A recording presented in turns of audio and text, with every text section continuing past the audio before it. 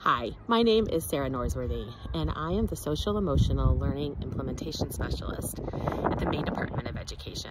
And it's my honor and privilege to be a resource for Maine educators as we work to develop our understanding and practice of social emotional learning with ourselves and with our students.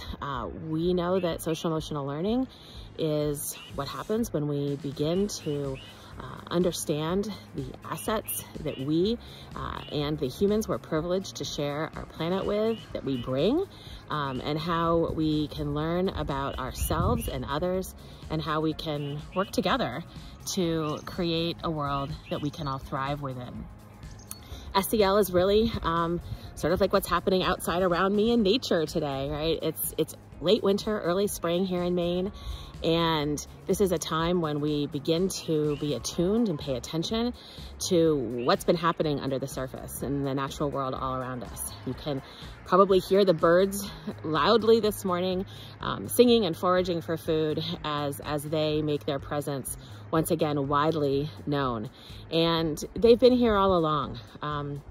Our gifts and assets and our students' gifts and assets have been as well.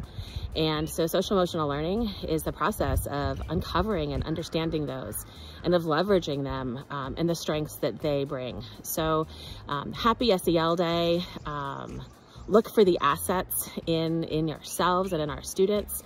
Please reach out to me at the contact information below if you would like to partner and think about the resources that we at the Maine Department of Education have to support you in your thinking and implementation of social emotional learning in our learning spaces. Thank you so much for tuning in today and for the consideration and the value that you place on learning about ourselves, about yourself, and the humans that we're privileged to learn with. Again, happy SEL Day.